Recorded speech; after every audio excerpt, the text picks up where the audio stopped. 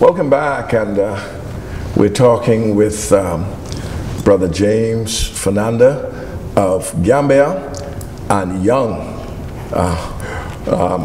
Brother Christoph from Adelaide, talking about the history of those two distinguished towns, very little known by the wider community. Along with Fox Hill and Grantstown and Bain Town, they are the 5 original slave towns on New Providence. Now, over the years, the 5 towns moved away a little from their history, from the celebration of Emancipation Day. Indeed, Fox Hill is the only one that has consistently, over the decades, maintained their link to Emancipation Day celebrations. However, Gambia has done it and is doing it. You'll have a big time coming up this year. And Adelaide has done it. Bain Town, Grantstown, we're the fellas in the back. We're just trying to catch up with you all. But unfortunately, you know, we were not encouraged. The descendants of the enslaved Africans were not encouraged to even research their history. And so after a little while, it just receded into the darkness of history. But there are some of us who are trying to bring it back, because we believe that when you know your history, you will know who you are, not who they say you are. When you know who you are, you will gain that pride and that dignity that is necessary for you to really progress. And when you gain that pride and that dignity as individuals and as a nation, we will ascend to the heights, because there are still a lot of persons who are descended from the African slaves who feel a sense of shame. They feel a sense of inadequacy. They go to great lengths to look like, sound like, behave like the very people who enslaved them. To me, that says that they lack the knowledge and the confidence and the self-respect of their heritage.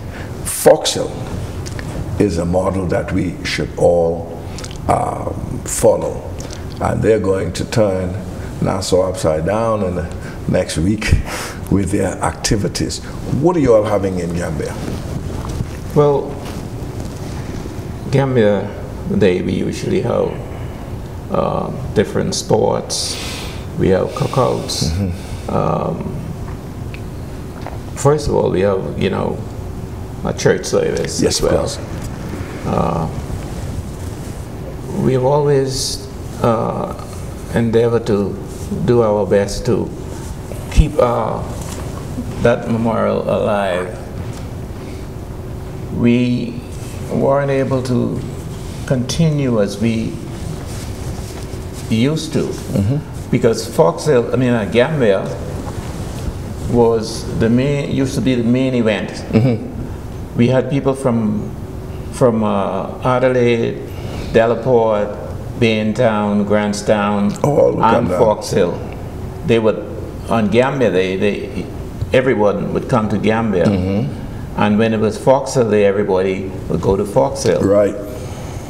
But some sort of how we had little problems here where Fox Hill sort of tried to take over the greater part of our celebration, because they start during the same time we have start our celebration, and then they end up back on their part of the celebration on Fox Hill Day.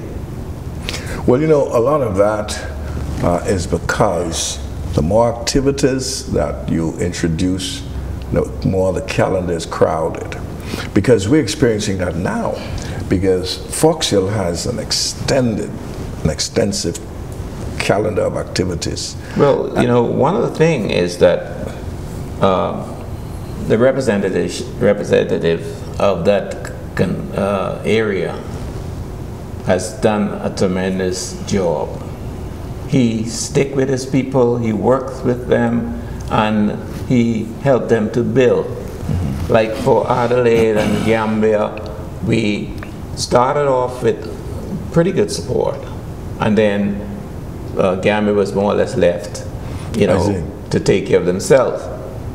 It could be, of course, that what's the population of Gambia? About 700, eh? Approximately. 700. What's the population of Adelaide? About 400. Yeah. That, I think, is a part of the problem. It is very difficult for small groups of people anywhere to really sustain any significant projects because it takes money. Well, you know, Gambia, the constituency of Gambia, was mainly from the western end of the island, and it went all the way to a part of Chippingham. Yes, I remember. Because if you would take into consideration the Gambia House is on Farrington Road. Yes, that was a part of the constituency. So all, and you know, we have heard now up to date, let's say 4 prime ministers. And if you were to look at the boundary of where Gambia constituency went, you would see that the 4 prime ministers that we had lived in Gambia. But for some reason, very little has been done for the village of Gambia. Well, you see, I hear you, and that's a part of the problem. The political directorate have been naming these constituencies after these important towns. I am not a fan of that because it creates a confusion. It does, very much. Creates confusion because you're talking about Gambia, which occupied a vast part of Western New Providence, but within that constituency boundaries were all different towns and people and levels of economics and culture and color and race. That is why we cannot rely on the member of parliament or the political directorate. We cannot. Why? Because each election cycle, the boundaries change. Yep. And the MP is going to follow the boundary lines because that's in his or her interest. The people of these towns, and that's the point, the people of these towns must take responsibility and assume the leadership. Now, in Fox Hill, while the immediate past member of parliament did represent the cultural aspect of Fox Hill very well, but Fox Hill Day was long entrenched long before he became the MP, because as a boy, I remember going to Fox Hill Day on Emancipation Day and enjoying myself.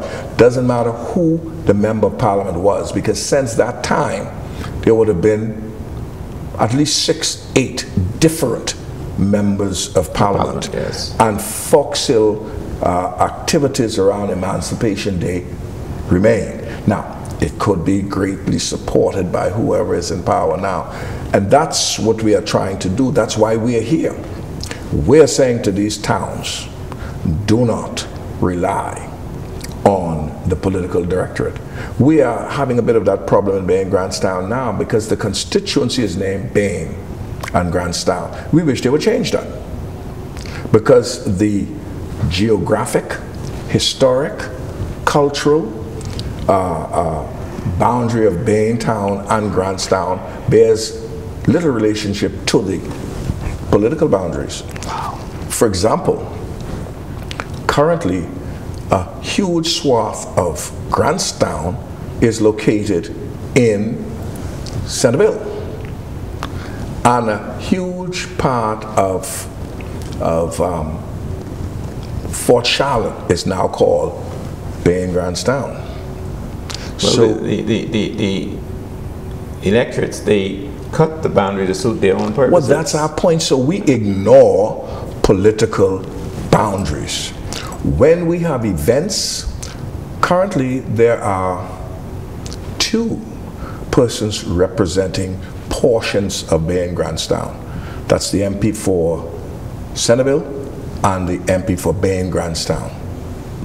They represent a portion of Bain Grandstown. They don't speak for the cultural, historic, geographic Bain Grandstown. They speak for the political Bain Grandstown. Yes. Yes. All right? Yes. So that's what we, and by we I mean all of us, have to do. Don't look to them. They should be able to support us. But we have to do, and I admire Fox Hill. I admire them over the years because they did not rely. Doesn't matter whether the member of parliament was from one organization or the other, they continued to recognize Emancipation Day. And as we're talking about Fox Hill has a pretty strong future. Unlike Bain Town, they are made up of a larger number of tribes. Fox Hill original residents were drawn from the Yoruba tribes, the Nangos, the Congos, the Igbos, all of them. Yes. Whereas in Bain Town, it was primarily the Yoruba. We had some Congos, but the Yorubas, we all know, were the elites in the tribes from Africa.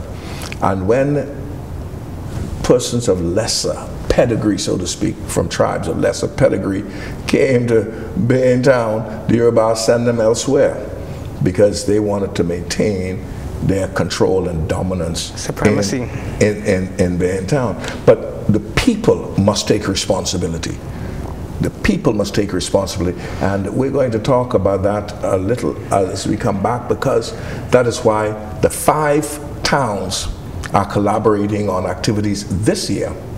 The 5 towns, because we must help each other. We must work together. As you know, we've been down in Gambia doing some way, trying to revive and encourage and support the people. We're going to be doing the same thing in Adelaide. As a matter of fact, we've already made contact with folks down there. Don't go, we're going to be right back, and we're going to talk about the importance of our people, particularly our young people, knowing their history. We'll be right back. Only love can save us now. Only love.